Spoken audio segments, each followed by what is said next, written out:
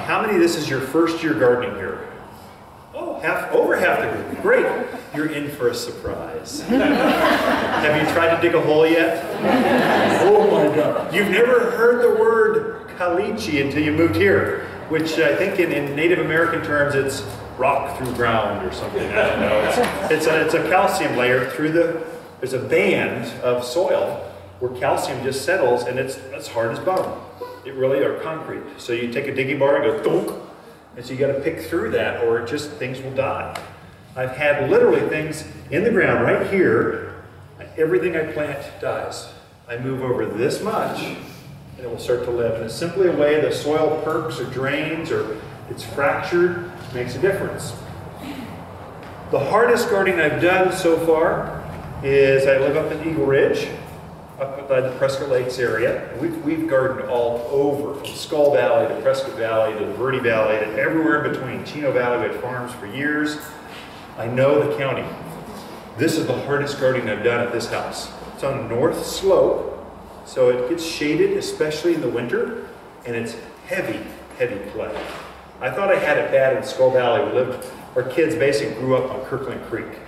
So the soil looks really thick and good, but then it's real silty. It's heavy, small particles. So we tend to overwater and it would just kill stuff. I thought that was bad. Oh no, this is worse. So just north slope, doesn't dry out. So I have to be really careful. And I'm playing with rain harvesting and all the stuff that is trendy. I like to play with the leading edge of stuff. And so you tend to kill stuff when you do that. So I rain harvest, passive rain harvest. I come off the gutters and go through the ground, and I kind of have this load up the soil and saturate. I have killed more manzanita back there. So manzanita will not grow in my backyard. It just won't. Tried 5 times. Every single one have died. So the only way I'm going to get that to live is if I abandon the soil and start going in containers. Also, we're on a heavy slope. We got the classic mountain town. Dugout basement, the first floor you walk right into, the second floor is downstairs in the basement area. You walk out the back to the backyard. And so a lot of you have the same exact format. That soil, many of your soils are actually dead. When they dug that basement out and they scraped off the little bit of topsoil that you had originally, they've left you with soil that literally has no living organisms in it whatsoever. It's dead soil. And you would think that's not the case. You'd think you'd just be able to plant and worms and mycorrhizal and fungi would just magically start happening. It doesn't work that way. You have to actually recreate that topsoil many times. So in our house, I was killing stuff, I tried it, and it's pretty. We've been working on it for about 12 years now. And it's pretty. You walk back there and you go, oh, that's pretty. That guy might own a garden center. And we do. It's ponds and waterfalls and fire pits and grills, and it's just a magical place. My respite. It's where I unplug from my cell phone and go have my therapy session with the birds and the dogs, and we just like playing together. The way I got past killing stuff was I just went to raised beds. I took the downhill slope and I put retaining block on the backside, and then I backfilled with good potting soil on the uphill side, so I have at least that much soil on each of the raised beds. And so it's basically this beautiful tiered garden stepping down all the way from the street all the way down to the back of the yard. And it's been a process. And I thought I'd share a couple things on raised beds specifically, and Lisa's going to go over more of the container stuff. Don't plant with wood. Don't use wood. Two reasons. One, it dates your house in the 1980s. It screams 80s. You know, Pecky cedar, timbers, railroad ties. It screams 1980s. Style does count with home values. We've trended now. We've switched from that to flagstone. And then we've gone from flagstone to basically pre-made concrete block, which look like this. I'm going to tell you the place to go to buy it too. So this is a pre-engineered concrete block. You can get it any color you want. Comes in, you can match your house color if you want, or your sidewalk color. You can really have fun with these. And these do not rot, and they don't shift as easily. And you can go up to about 3 foot high with these before you have to start getting special fabrics and pinning them. And But you can easily go up to knee high and not have to worry about the hill or the pressure behind it pushing the wall out. Okay, great way to go. Pretty easy to handle. Pretty easy to stack. It's got a lip here that kind of locks each other in place. I really, for myself, this is a block that Home Depot sells and Lowe's. I don't care for this one as much. It's a little bit smaller, and you can't, it shifts. It's harder to work with. It's not as long lasting. The place to go to, here's the inside scoop. This is where all the contractors go, and this is where I kind of go. Yavapai block, they're the local manufacturer. These are off the Sundog Ranch Road. And here's the real inside scoop. Ask for their seconds. So if you do a big commercial project, you're gonna lock in a certain color, and then there's always some overrun. And so they stack these over here. There's nothing wrong with them, but they're just extra leftover. You might not be able to pick all your colors, but you can get them at like a fraction of the price. So just a local way to go with that. If you do go with wood, and that's pushed a lot. I saw over at Costco, they have a wood system. It's tiered. That can work. What I find is my Pecky cedar, I've got steps of Pecky cedar that now I'm starting to replace because they're rotting out. They've lasted about 15 years. And so then they're just gone. So and they've been rotting. I've been trying to keep them secure for like a while. So maybe you don't even get 10 years out of them. Then they start to rot. If you are going to use wood, use good wood. So cedar generally is good. Redwood is the best. Have you priced out redwood lately? It's crazy. It used to be so inexpensive. Now it's crazy man price for the good stuff, the heartwood. So, but it's beautiful when you get it done. I mean, it's a piece of art. If you're a woodsman, I mean, that's kind of wood worker kind of really looks good, and it'll last pretty well. You can go ahead and secure that a little bit by painting it inside with some tar kind of stuff. Hey Cheryl, could you turn that phone down? Yeah, thank you. That can help get it through a little bit more for you. I generally don't like to put tar and chemicals in my vegetable gardens because that stuff can leach out into your soils, or we really don't know if it leaches or not. There's two rules of thought. We just don't know, but if in doubt, just keep it out, is my thinking. So I generally don't use that kind of stuff. I have actually used leftover pavers like these. And if you're only going up a foot or so, works pretty good. They shift, they don't lock in place like the other block does. And I don't lay them this way, I'll put them this way so I get a little more leverage with it so they don't slide as much. It's not ideal, but if you got them, use them. It's like it's like leftover jobs. I'll just kind of take some of these and lay them up and backfill with good soil. We'll go over soils in a second. And then one that's used actually pretty often. You see on Pinterest quite often, cinder blocks. They'll make them like this, and then they'll actually fill these with soil and make plants coming out in the middle of that. So it can look a little hokey, or it can look designer-esque. Just depends on how you put it together. So they'll actually plant inside these holes and stuff. Or you can also use this and then stucco the front. That's actually a real good look. You can match your house quite often. And then you get a capstone that goes over top. Kind of gives it a dressed up, finessed kind of feel. Looks pretty good. So that's a real good choice. Here I would say, this is not, the book says this is deep enough. What I find is 2 blocks high is better than 1 block high. Especially for things like potatoes, tomatoes, your deeper rooted things. Your larger rooted like daylilies, they're gonna prefer a little deeper root structure, a little more soil. So I'd go 2 too high instead of just 1. For things like lettuce, marigolds, they don't have a root structure this deep, it doesn't matter. But the book always says 8 inches, that's all you need. I find it's not quite enough frequently for my gardens. Just School of Hard Knocks. Let's go over container types. I do a lot of containers.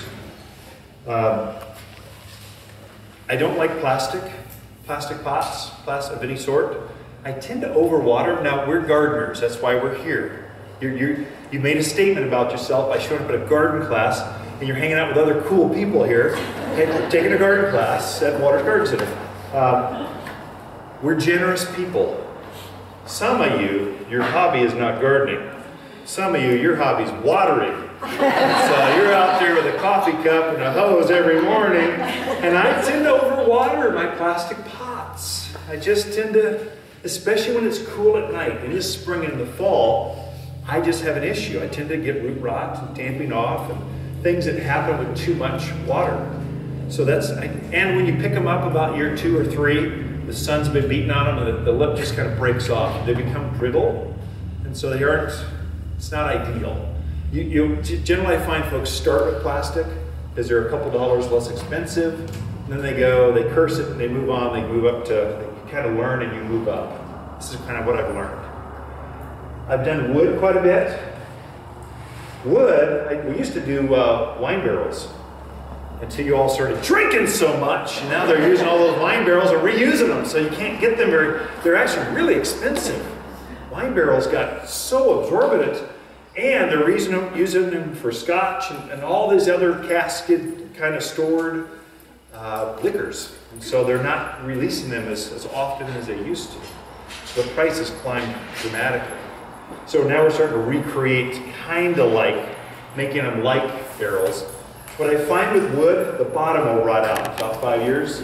You'll pick it up and just the dirt kind of goes, boom, comes out the bottom as the bottom rots. The top will look fine, the sides will look fine. The bottom just rots out eventually. So I don't care for wood. I do like the way it grows. You can grow really nice. It breathes, it's a good material. Plants like to grow in wood type of containers. My preferred is the glazed pots. I like those because they're pretty. I'm a flower grower. Lisa's more veggie. Actually, we're both flower growers. We're flower growers. And we have some vegetables, but basically you come to our house, you have pretty flowers. They're just pretty, they go with just about anything, and they breathe. And so the clay actually insulates the roots some, yet it holds some moisture. So I find I'm less prone to overwatering those than I am with plastic. They last for years and years. They're easier to grow in. Stay away from clay, the Mexican clay and Italian clay. They tend to freeze and thaw, tends to crack them, or they'll start to flake. They just don't last. If you're gonna actually garden the clay, the terracotta kind of stuff, dry store them during the winter. Don't leave plants in those through winter, or it will break. You'll get maybe 2 years out of maybe only 1 year. Mexican clay, you'll get maybe not even that long. I've literally seen some of those melt in the rain because the Mexican clay, they fire them in a fire pit. So it's bad clay, and it's not kiln dried, and so that's why you get that character, the charred. And they're beautiful. But they just don't last because the quality of the clay and the fire process is not good. They're just for decorations up here. Or they're for your second home down the valley. In the deserts, you can go because they don't get freeze and thaw like we do. And then the Italian clay, we've got the red clay. Actually, we do German clay. It's actually a little bit better than the Italian. So we'll get you, if you do make a mistake, it's the best we can get in red clay. But I'm telling you, even that, don't leave it out in the winter, or you'll get maybe 2-3 years and it'll start to crack and flake. It's just school of hard knocks. Size of pots. If you're going to go containers, or size of soils, or volumes, how much soil do you need? The more soil you have, the better. And your soil is your sponge holding pattern. It holds food and water. The more of that you have, the more mistake. Now you go off to that 3-week Panama Canal cruise, come back, and things are still alive. Because you know what homesteaders do? They kill your plants. That's what they do. They feed the dog and kill your plants. So no matter how good they are, that's just kind of part of the price you pay when you travel. I find that the bigger the pot, the more fudge factor you have. You can have the drip system go down and it didn't water for a week, and still things are somewhat alive. You can recover from that. So I did bring a couple of examples of sizes. I would never grow in this size pot anything. Well, I do have one. I've got some sedums, cactus, that kind of stuff. I've got some sedums that I never water. They're on a table. Everyone wants a pretty thing on a table like that, in the full sun, where it just radiates heat. It's pretty, it needs something. For my backyard, I use, I'm embarrassed to say this, fake flowers. I do, yeah. Little tiny fake flowers in the back where I just can't get things to grow. On the front, I do use sedums, but I use good grade. I mean, people actually smell my fake flowers. And they go, oh, these are so pretty. Well, you know those aren't real.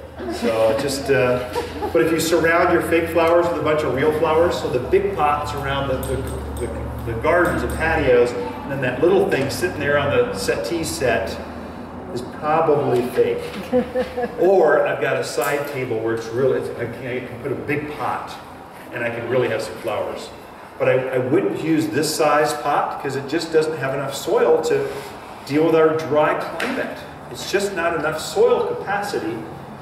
This is made for houseplants. This is 29 bucks. Made for houseplants. It's not made for outside in the full sun with a radiant wall behind it, and it would look good for about 3 days and then vaporize and die. I would say minimum size that I garden in.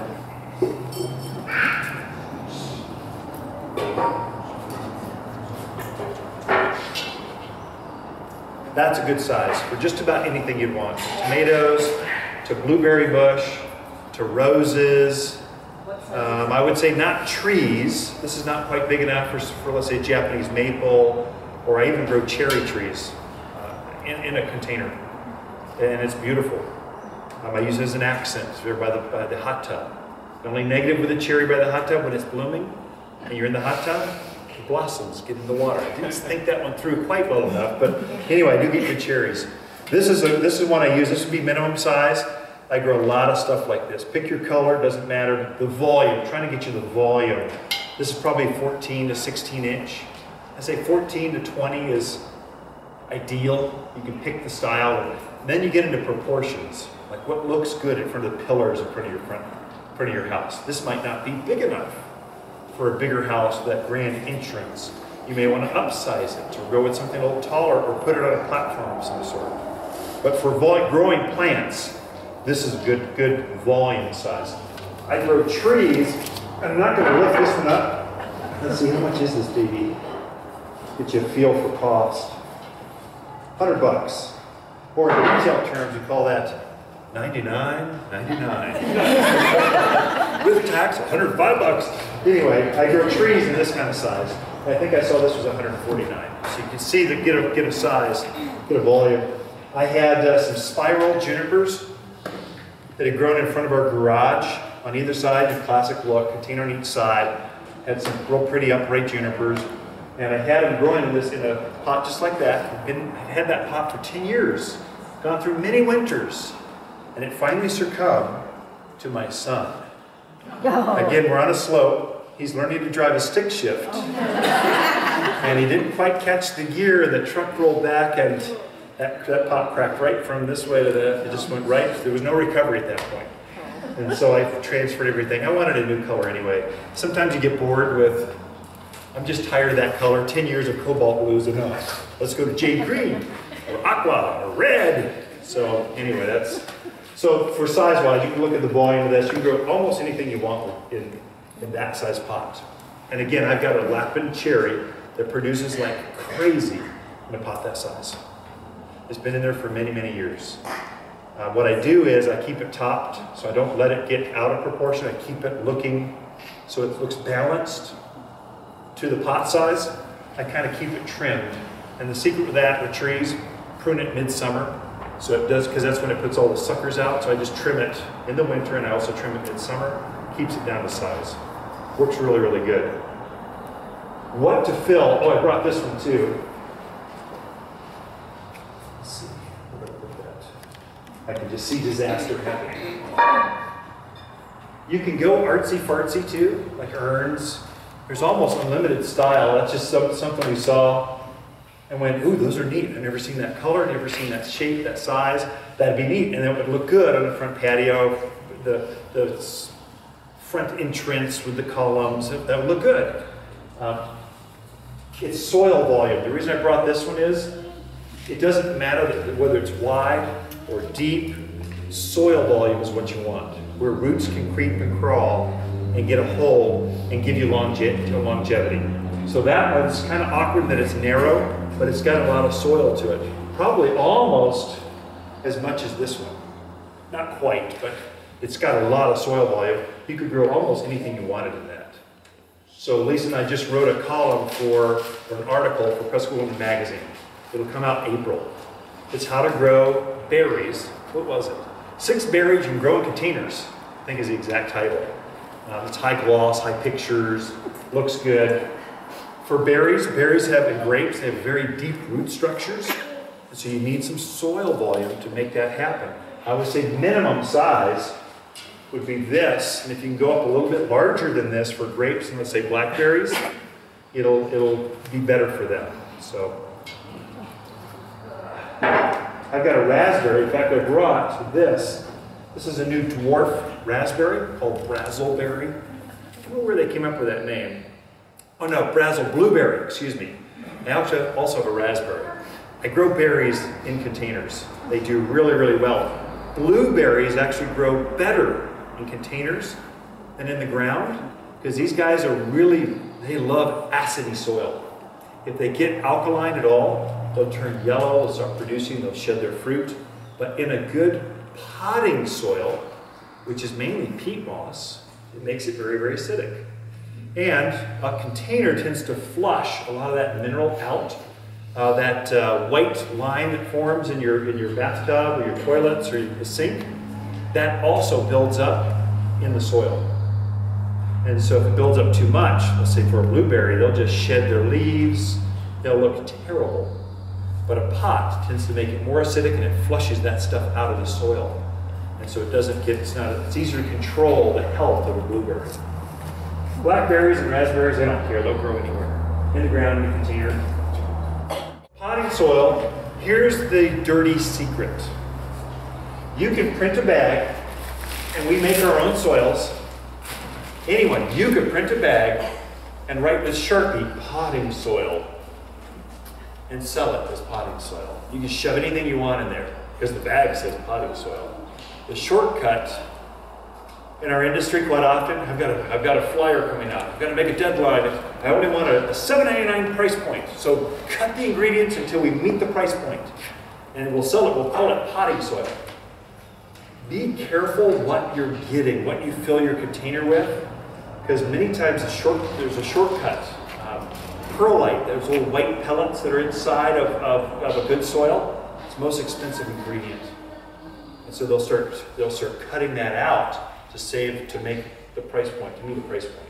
So this is their little secret. So if you're looking at the wall, if you're at depot or Lowe's, you're looking at the wall of potting soils, they go from $4.99 to $12.99. Probably you want to trend towards the nicer. There's a reason that it's nicer. Probably has more peat moss, more perlite, it's got a balanced fertilizer to it, it's that kind of stuff. And the science is in the soil. Our grower and I, we've spent 3 years tweaking the ingredients to make sure it's a fine line. You want a soil that will drain, yet hold water. That's a tricky balancing act, especially in a dry climate. Now this is going to go live on our YouTube channel, but I'll say it anyway. Stay away from that Miracle-Gro crap. That stuff is awful. It kills more plants. I've got more customers struggling with that stuff, especially the water holding stuff. Just don't torture yourself with that. You'll kill plants with it. So I know it's at Costco or at the front entrance of Safeway, wherever, but I stopped selling it. We used to sell truckloads of this stuff. I just said, that's not right. It doesn't, my customers are struggling with this. We're not going to sell it anymore. So we just don't offer it. And it cost me some sales, but I'm not here to torture my customers. I'm here to help them succeed, not to watch stuff slowly fade. Just school of hard knocks. Find a good potting soil. I would say buy water potting soil, but I can't say that. Actually, I can. I got a free class, so I would say our number one seller is potting soil. That's our number one soil. And out on the pallets, you're seeing 4 basic things. Anytime you look at soil, there's only 4 things out there. Bottom line, there's manures, there's topsoil, which is basically, you really shouldn't be using topsoil except for filling holes at the top of the soil. That's it.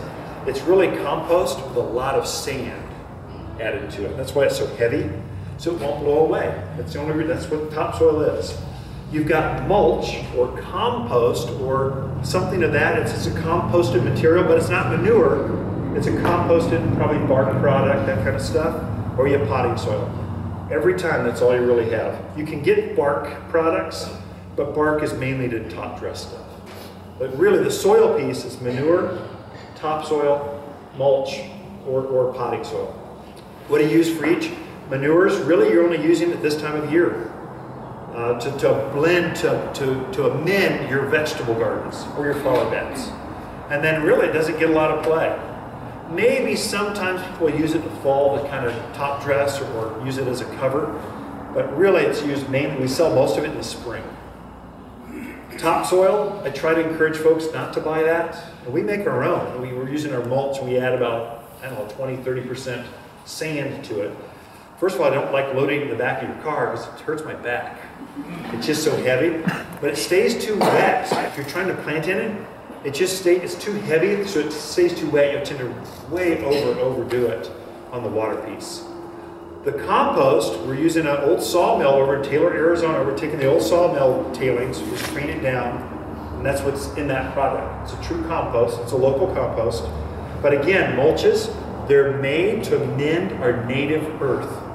So they're made for planting directly into, or to add instead of manure. Let's say I want to plant this weekend, I don't want manure to blend that into my soil because it'd be too hot. You want it to settle for a little bit. There I would use compost. Mainly we sell it for trees and shrubs, for planting out in the yard. And then potting soil is made for filling containers. It's made to plant directly into. It's not made to cut, it's not made to add to, or it's already designed to fill a space, put the plant right in it. It's our growers mix is what it is. We just put it in smaller sizes so you can get it in the back of a trunk. So that's the bottom line. There are some things online. You'll say, fill the pot up with peanuts, fill the pots with Coke cans, fill the pots with stuff to make them lighter. I don't encourage doing that. The more soil you have in a dry climate, the better off you are. So it's all about soil volume, especially when it's really arid. And we're starting, can you sense it in your skin? We went from that last snowstorm a couple weeks ago, and it was humid, it just felt good. All of a sudden your lips are starting to feel crusty. We're going into that spring season where it's just arid. You get down to 10% humidity. With the prevailing southwest wind, it can vaporize new growth, it can tender new leaves, it can affect your flowers. So the more soil you get, the better. And a little trick I use, I love self-watering pots, but I don't like paying the price for self-watering pots. I've got them down there, they're just expensive, they're engineered, they get a premium for these things. I'll show you how to make your own self-watering pot. Saucer. When you water, this is unique to here. You don't want to spread this advice to your folks in Chicago or East or California, whatever. But here in a dry climate, this is a great little trick. Get a saucer about this deep. What is that? About 2 inches deep, something like that. A little deeper is a little too much. Too shallow doesn't hold enough. But I will, about this depth is good. I'll water the plant until water comes out the bottom, just the right amount, and fills this saucer up. If you're using soil, potting soil, from the top all the way to the bottom, what the plants will do is the water will wick back up into where the root zone is as the plant needs it. This really plays out in June and July when it's really quite hot. We're up in the 90s and it's still quite dry. It's before the monsoons hit. So that little trick really works well and gets me out of, I can grow some really big stuff and I can really cut back on the frequency of the water that I go in if I simply do this. But if you're putting peanuts or Coke cans or some of these other hokey things they tell you to do to cut weight, the water won't wick up through different types of material. It has to be the same. Water wants to go through the same kind of material all the way through. So you want soil right from the roots where the plants are down to where the water is. Okay, just a little trick that works. The negative, you've got to pull these saucers off in midwinter where you tend to overwater. School of Hard Knocks, I'm telling you. So in the spring I put these, I'm about to put these under. This weather stays, I'll put these back underneath my containers. And then in the winter, usually by Thanksgiving, I'll pull them out from underneath and just dry store them. So, okay. I can control my environment in a container much easier than I can in the ground. I can get my additives in there that I want to get in there. I can cover it if I need to cover it. So if we're vegetable gardening right now and we started our lettuces and that type of thing, and it looks like it's going to get really cold, well, it's really easy to take some frost cloth and cover a container. Frost cloth is great because it's very light textured. It's not going to weigh those plants down, and this stuff lasts forever. We literally, can't talk. We have rolls that we've used here at the garden center that are probably, I don't know, 8, 10. Pretty skanky. They're skanky, but they work. So this is a good product to have on hand. You can use towels. Do not use plastic. Do not cover your plants with plastic. They're not going to be happy with that. You want something that's going to breathe. So if I'm going to have cold, really easy to cover it. So potting soil, I can cover the potting soil, so I won't go into that again. But this is our potting soil. You can see I can squeeze it, and it just has a real nice texture to it. It's got the perlite in it. It's just, you should come stick your hands in it if you're not opposed to dirt. But it works very, very well. It's not going to compact hard. It's just a really nice loose soil. When you're doing your container gardening, always start your soil moist. Sometimes when you pull it out of the bag, depending on the time of year, it could be kind of dry. You don't want to put good plants into dry soil. So when you're getting ready to do your gardening, make sure your soil is somewhat moist. This probably needs to be a little more moist, and I'll probably add some more water to it. The other trick is, do not put a dry plant. So when you get ready to transplant, make sure your plants have been watered. You don't want to put a dry plant into dry soil. It may look good for a little bit, but it's not going to like that stress of the transplant shock on it.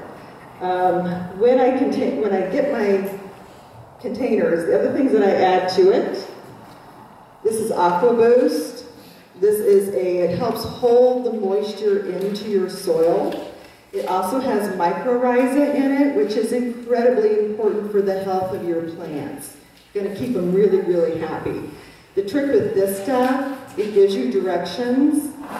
Follow the directions. If you put too much in, you're going to have like this creature oozing out of your bucket. I know because I've done it. It's not very pretty. So you don't need a lot. A little goes a long way. Excellent for raised beds, excellent for containers. It's going to make it so you're not having to continually put water on those guys all the time. It gives you a little bit of leeway on the water. The other thing that I usually mix into my containers, so this is our all-purpose plant food. This is a natural food. There's nothing synthetic. Oh, sorry about that.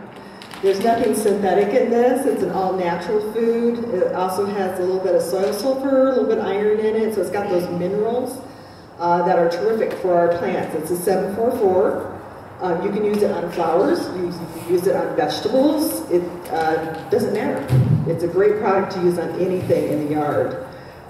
So usually when I'm getting my soil ready, I just throw this stuff in and I'm mixing it in. You can put this on the end. If you get it all done, oops, I forgot to put this in. You can put it on top. It's not going to burn. But I like to just kind of mix it in. I don't think it really matters too much. It is a slow-release food, so it's going to feed for, depending on what you're growing. If it's fast-growing, it's going to use the food up a little faster, but typically about 3 months or so. So it's kind of the meat and potatoes in your diet. You can't live on chocolate shakes and Coke very well. So this is the meat and potatoes that you need for your garden. So I chose this wood container basically just for demonstration purposes. I probably wouldn't grow my veggies in it, but it was easy and light, and I'm tired, it's Saturday. And I wanted something I could lift easily. So I grabbed this kind of for demonstration purposes. I also liked the size of it. It's a good size, especially for growing your veggies and some annuals, because you don't need a great big huge pot if you're growing veggies or annuals, because they're not going to be in that pot long enough that they're going to fill it with a lot of roots. So this is just a really good size to work with. And I'm probably going to lose my mic here because I'm going to use both my hands, but I'll try and talk louder. Okay. So my soil, I would add my aquaboost, my all-purpose. This I thought was a little dry. This is going to get messy because it's going to drip. If you are opposed to dirt, get a good pair of gloves. I usually don't wear my gloves because I forget. I like to feel the texture of the soil. But even now, see, it's still not holding together very well, so I'll probably add a little more water in there. You guys can check this out later. But now it's starting to see how it's got a little more body to it. It's holding together a little bit more. So it's probably about the right moisture. You don't want it to be sopping wet. You just want it nice and moist. Now I chose, for this pot, I'm going to mix some veggies and some color into it. And there's no reason you cannot mix your pretty flowers in with some vegetables. I think it's a great way to have really nice looking containers that you can have it in your front yard. We have containers in our front yard. We've grown cucumbers in them, squash. Lots of peppers. We're salsa garden folks, so. And we grow them, but we also grow them with our flowers because I want them to look pretty because they're kind of out front. So when you pull these guys out of the containers, you can kind of see how they're a little bit root bound on the bottom. Usually what I do is kind of pull that off the bottom. It's not going to hurt the plant. A lot of people go, oh my gosh, it's okay. Then you want to loosen it up a little bit. Because if you don't loosen or massage the roots, those roots are just going to kind of continue to do this. So you want to loosen them up so those roots have some place to go to. They want to go out. And this is also, when we do container gardening, the thing to think about is the thrill, fill, and spill. You've probably heard us talk about that a lot. So you want to have some interest in your garden. Otherwise, because if it's all one level, you're just kind of, yeah, it's pretty, but it's not very interesting. The eye likes to look at different textures. It likes to look at different heights. So if it's something you want to be attractive as well as functional, you want that thrill, fill, and spill. So thrill is the height that you want. If your container is going to be seen from all directions, if it's out and you're looking at it all the way around, put your thrill in the middle of the pot. If your container is only seen from one side, or maybe 3/4 of a side, if you have it against a corner or a wall, put it in the back. And that gives you a little more room in the front to put your fill and spill guys. I'm going to do this one in the middle. Well, maybe I'll do it in the back. I'll do it in the back, because I feel like it. So just think about where your container is going to be put and how you want to look at it. So I'm going to use this for my thrill. I could have also used, so this is upright rosemary. If you want to stay more in the herb and veggie gardening, upright rosemary is a great one to use. You can use it for your cooking. It has beautiful purple flowers on it in the spring and in the fall. It could, so this is a perennial. So over time, this could get too big for your container. Maybe you want to move it into your garden or in your landscape, perennial bed, something like that. Over time, this could get a little big. This guy is not. I chose for my filler, this is Swiss chard. Now, Swiss chard is good in green smoothies. I've never really cooked it because I don't like greens. She's a meat potato gal. I'm a meat potato gal. But it's terrific in your smoothies. The other really neat thing about Swiss chard, look at those stems. beautiful red color, and it contrasts so nicely with the green. This is Swiss chard bright lights, so the bright lights will have green stems, and it'll also have kind of a chartreuse yellowy green stem to it as well. They make one called ruby red, which is a really dark red stem, but also the veins and the plants are kind of a dark red. I liked it because it matched really well with my flower. So I thought that was really cool. Now I don't have my soil level up about where it should be. It's a little low, so these guys are going to look a little lower than they should be. When you start with your container, I usually fill mine up about 3/4 of the way with soil. Not all the way, because you want to have some room to maneuver and work things around in. So, you know, mine's a little bit lower than it should have been, but about 3/4 of the way. Stick your plants in, and then you can backfill in from there. So these are my fillers. You're going to fill the middle of the pot.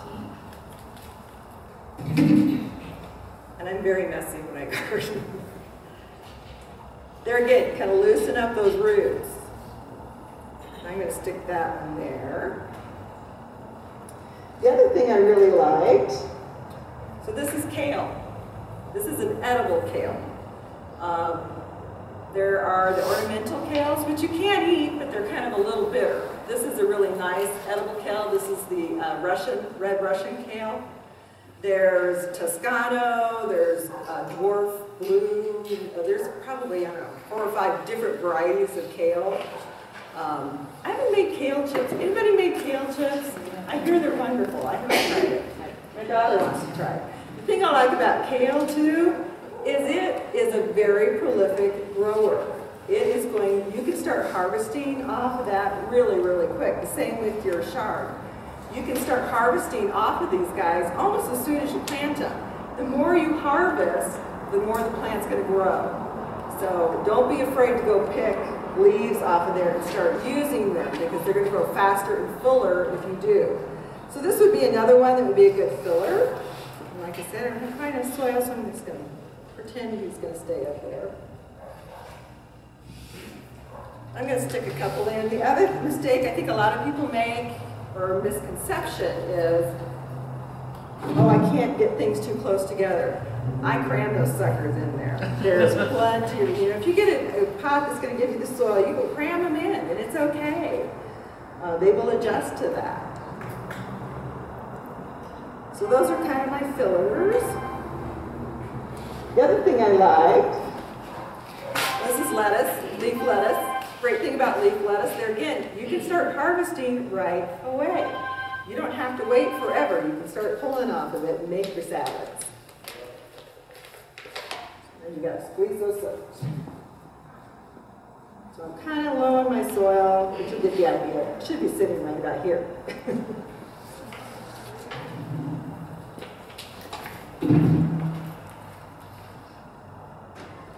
So that kind of gives me a nice fill. I would probably put these maybe a little towards the front too.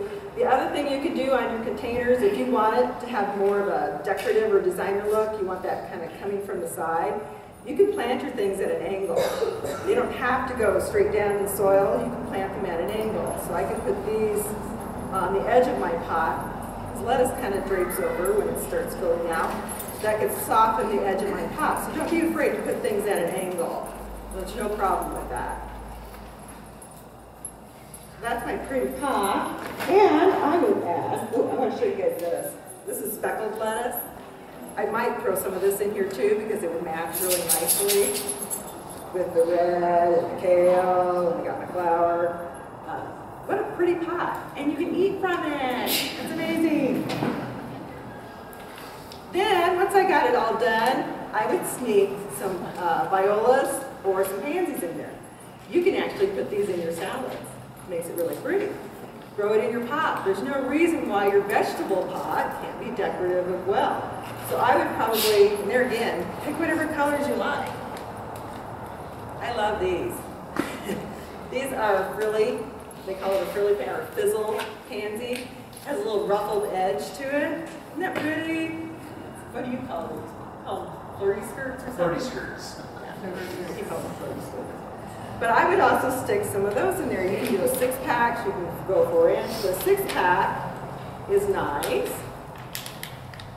I can get one out. It's got a small enough root that once I get everything that's kind of big in here, I can just tuck these in, just different little spots around the edge. And tuck these in.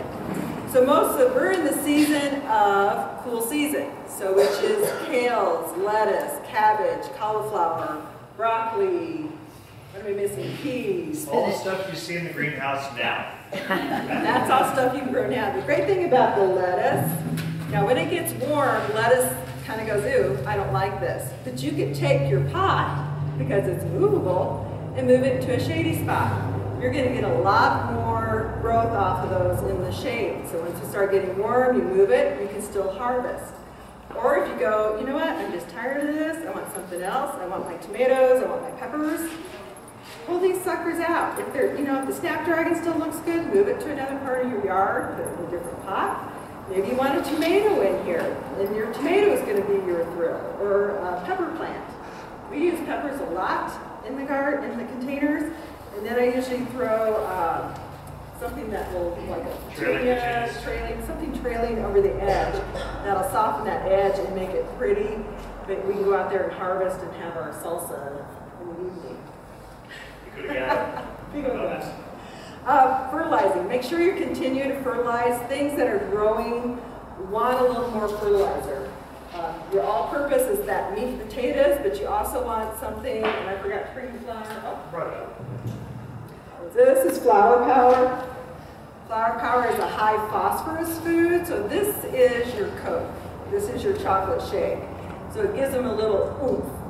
So this you want to use about every 2 weeks through the season. Just gives it that little extra oomph that keeps things really happy and healthy and growing fast.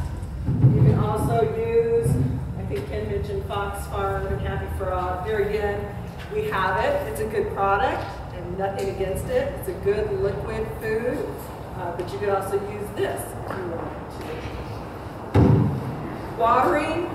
You're going to have to water your container pots, whether you put them on a drip. We put most of ours on a drip because we are so busy.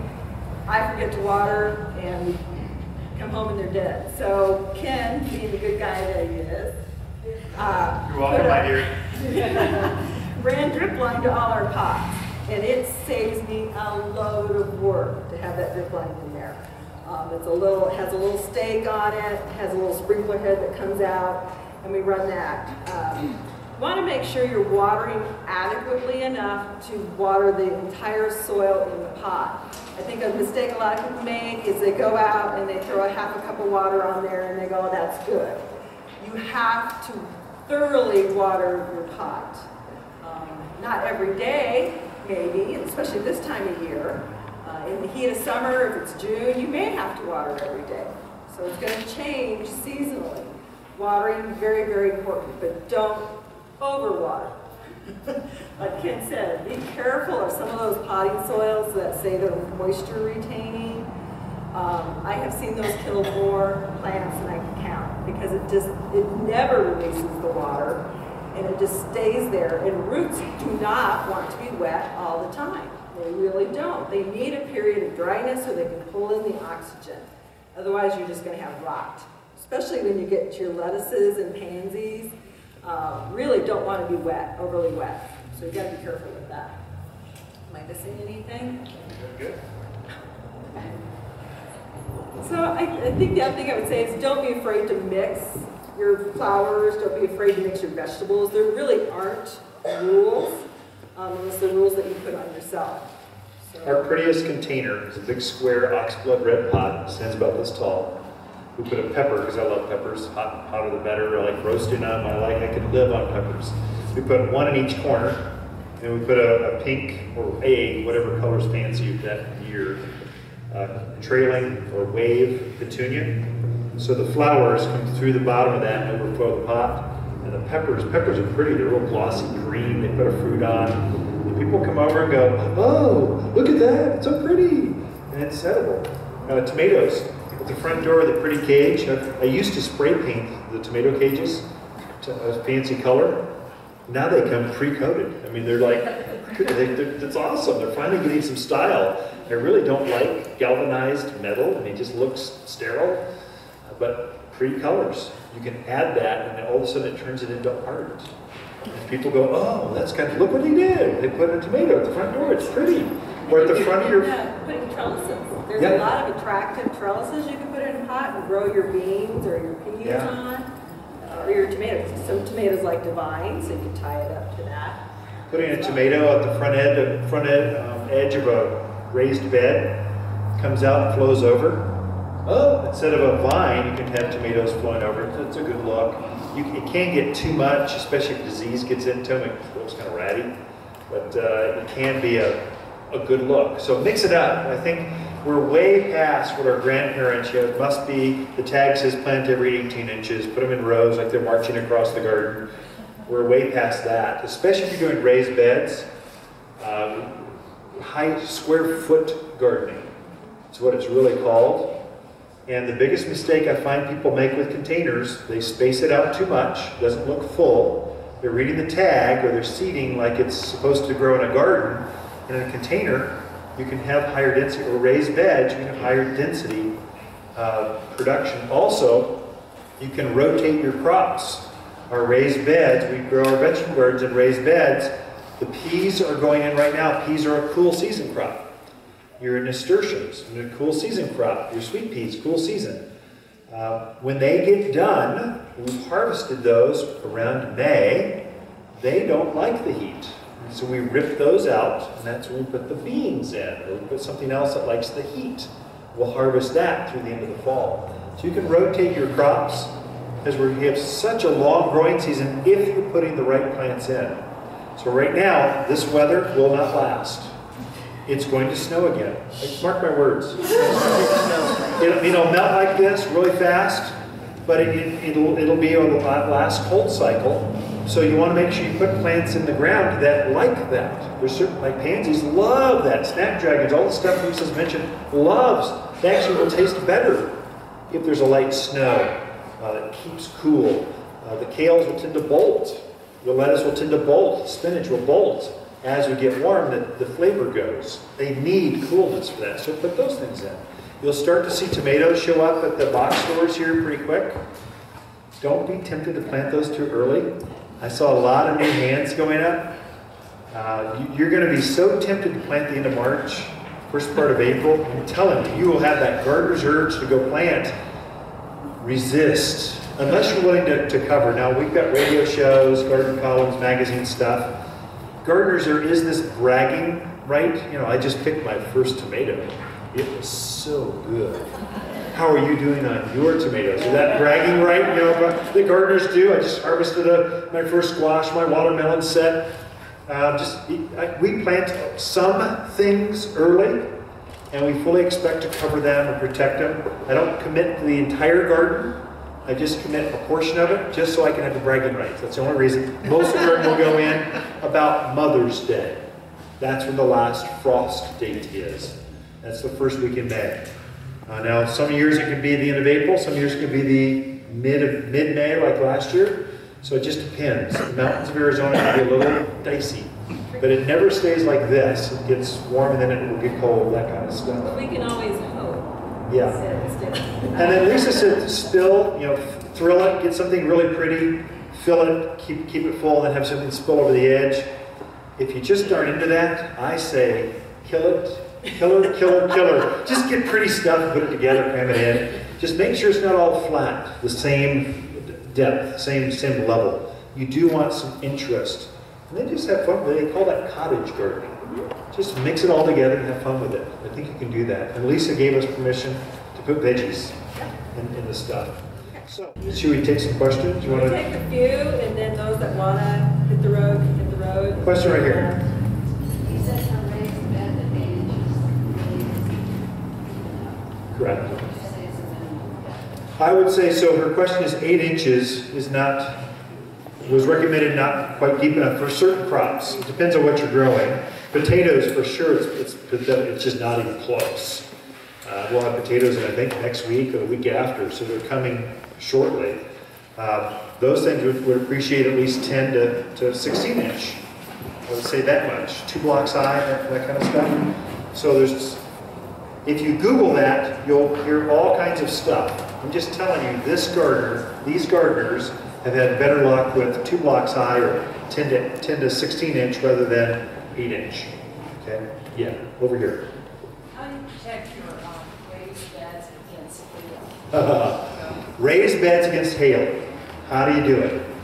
Hail in the mid-July, we get what we call the monsoon. It's a wet pattern that comes up out of Mexico. Huge thunder cells start building, and they come from the east, and they dump on us. And hail can be, greenhouses can be brought down by hail. So we live by fear in that time of year that they'll shred the inventory. So, there's different techniques you can use for that. The easiest would be using PVC pipe. Irrigation pipe, schedule 40. It's thick enough to kind of be rigid but flexible enough. And you can get different parts for it and make a structure, put shade cloth on top so the hail bounces off of it. I've done that for my tomatoes especially, squash, things, big leaf things, rhubarb really benefits from that. I've had rhubarb, beautiful rhubarb. And then by the time the hailstorm gets done, it's just like absolutely shredded. Also for my more sensitive things, we've got a huge juniper tree. You can use it, tuck it just underneath the trees. And the trees will take the hit from the hail and protect it enough. I think the hail got our hydrangea last year, so big old in bloom, beautiful, and this shredded it. So it just happens, yeah. 2 questions. That combination you have there, will it not need to be covered in whatever? So this is, you can take the cool and be fine. If we get a really cold, like way down, below 32, 20, yeah, then I would probably cover it. Also covering it using like the frost cloth would keep it looking a little nicer. So it's not going to kill anything, but it would keep it looking more attractive to cover it. We do actually put our peppers and stuff in quite early, by 1st and middle of April, in containers, because we know we can cover it real easily. And I'll take a stake, because some of that stuff can make it settle and crush the leaves. I'll just take a stake, shove it in the middle as a way to keep it floating above our tomato cage, and I'll just throw it right on top. It works really well. Is there anything that javelina don't like? Cactus. No, they like that. Yeah, cactus, yeah. Agave, they've eaten, Yeah. you know, if you have a real problem, I would probably try herbs, because that is the one thing they tend to stay away from, is anything in that herb family, that strong smell, they don't like it. So I have a rosemary out front that they have never touched, and they've come through lately and destroyed everything else. They've left that alone. So also, she's talking about javelina, wild pigs, deer the same way, pack rats, there's all kinds of stuff. We are surrounded by forests, we get it all. The herbal stuff works, the snapdragon. Every yard should have a snapdragon. They don't eat them. They look delicious, but they don't eat them. I don't know why they don't eat them. Alyssum, they seem to leave that alone. There's quite a few things. Look to your neighbors and go down the street and see what they're growing, because they're the same herd's hitting every single, they're not just at your yard, they're grazing through at night. And so look in your neighborhood and they'll tell you some stuff. Also, if they're getting really into it, you want decorative stuff, you can go to more shrubby things like Oregon grape. They don't eat that. It's a pretty yellow flower in spring. There's some things like that. Oxwood, kind of a formal look. They don't eat that. They don't bother it. They should. Yeah, so there's some things. They ate the agave and the yucca plants. Or maybe there's nothing. The animals right now are really desperate because it's starting to dry out. All the stuff they really like is either faded or it's not quite growing yet. You're in this, things are compressed right now. And so they're eating things they generally won't be eating in another week when their native stuff starts coming up. They got their favorite foods, but they're not going to starve to death. So they're testing stuff. A couple more questions? Sure. Maybe in the back. Anyone in the back? No? Yeah? Go ahead. We're getting ready to build a box. Yeah. And I'm thinking about 2 to 3 feet deep and maybe 6 feet long for Yeah. our vegetables.